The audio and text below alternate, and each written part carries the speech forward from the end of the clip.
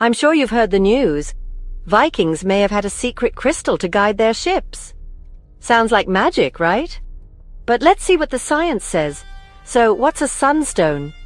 According to Old Norse sagas, it's a mysterious crystal that could reveal the sun's position, even on cloudy days or thick fog.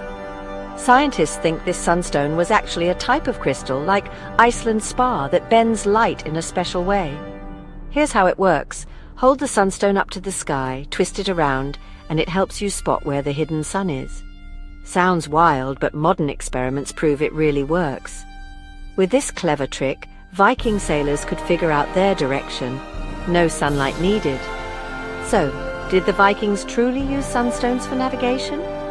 We can't say for sure, but the evidence is pretty convincing. If true, it means they had their own ancient navigation tech, helping them explore the unknown centuries ahead of the rest. Now that's legendary.